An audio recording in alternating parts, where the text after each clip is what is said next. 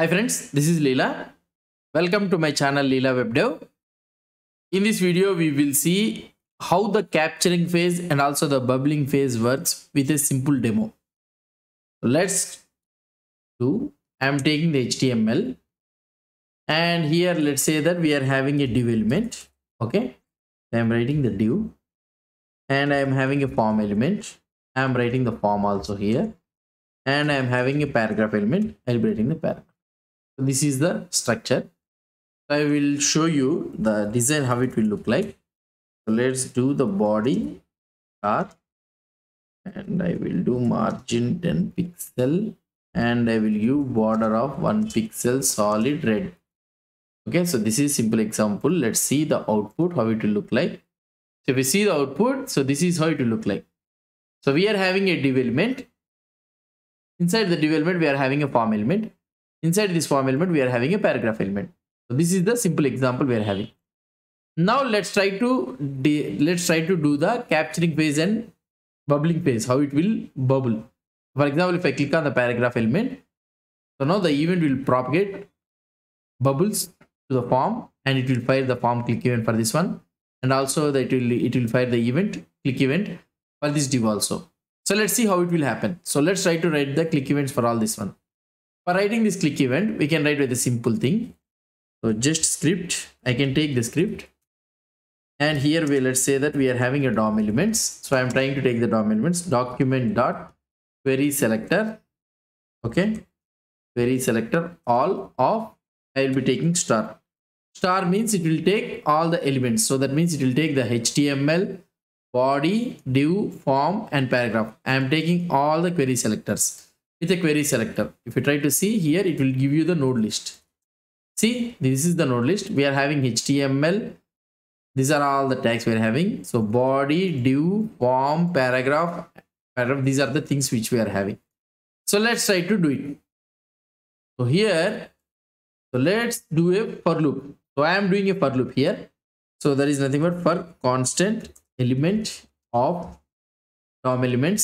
So I am going to the each element in the DOM elements and I will add an event listener. So that means document dot add event listener. So not document dot element. For the element I want to add a event listener. Add event listener of click event. Okay. So click event and here we'll be having a method. So I am using arrow function. These are all ES6 notation. If you want to know about these ES6 concepts and all those things, you can refer to my ES6 course. So here I am using something like console.log. Okay, event fired, something like this, event fired. So this is how we will be having. Now let's try to see. I will try to show you. If I click on the paragraph, see, event is fired 5 times. Why? Because the event is bubbling. So that is the reason. For all the elements, it has been fired. So let's try to have something like, here I am passing a true. So that means, so this one is a capturing phase. Okay, so this needs to fire in a capturing phase. So here I, instead of using console.log, I will be using alert. And here I can write capturing phase. And for this one, we can write element dot tag name so that we can know which tag name, which tag is firing. So now we got the capturing phase. So we need to catch the bubbling phase also. We need to print the bubbling phase also. Let's try to take the bubbling phase. So bubbling phase means there is no need to pass the true. So we can pass the false, or otherwise you can leave it like that only. Why? Because by default that one is false only. So here I will be taking element dot add event listener of click event.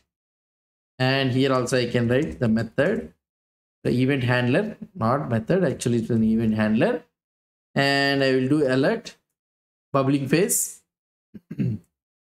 bubbling phase. And here event dot tag name. That's it. So these are the two things, capturing phase and the bubbling phase. Now what I want to tell you is, I want to explain you one concept before executing this method. Okay, before executing this code. So first we need to understand what could be the output. So first what I have told you. So if you try to see here, let's open the paint and we'll try to explain the concept which we have learned it. So first it will be a window. Okay, it will be a window. Here I will write it like this. Okay, And here window, after window you will be having a document. Okay, and afterwards you will be having an HTML, then you will be having a body in this scenario. So in our scenario means, so in our code, so here after body you will be having the div, and afterwards you will be having the form, and afterwards you will be having a paragraph element. So this is the flow. So first what it will try to do, so whenever an event is happened, so that for example, let's say that we have clicked on the event. So we have clicked on the paragraph element. So that means click event is fired. So we have fired the click event. When the click event is fired, so first it will goes to capturing phase. So here it will go to window, document, and HTML. So we have a event listener that should be fired in a capturing phase. Okay. So that means first HTML will be printed. So the output here, the expected output we will try to do. The expected output. First the capturing phase happens, right? So we have written an event listener that it needs to be fired in the capturing phase. So that means first HTML will be fired.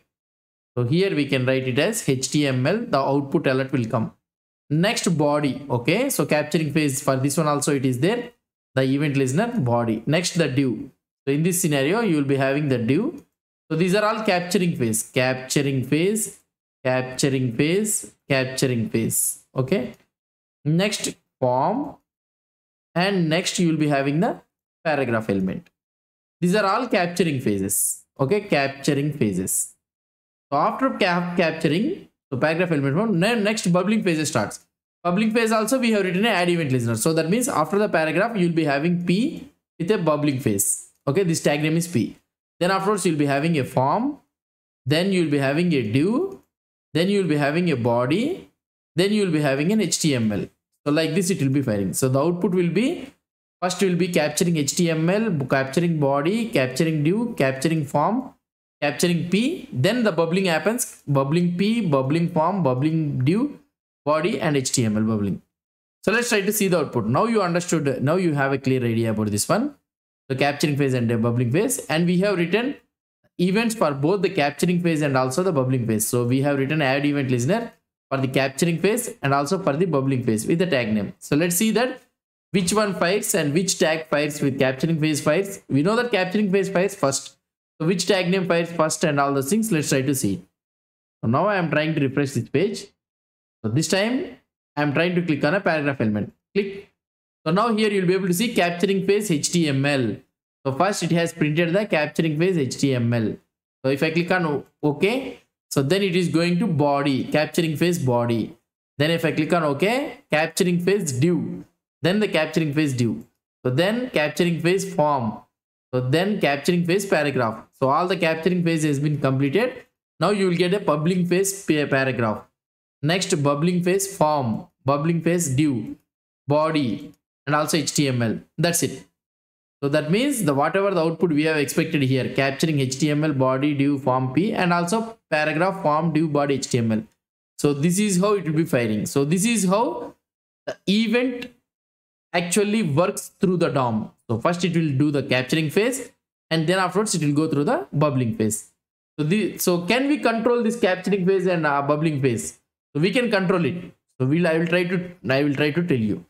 So this is how we can fire the, this is all about the capturing phase and the bubbling phase. Hope you understood about this one. If you have any doubts or any suggestions, please post the comments below to this video. And if you like this video, please do support me by subscribing to my channel. Thank you.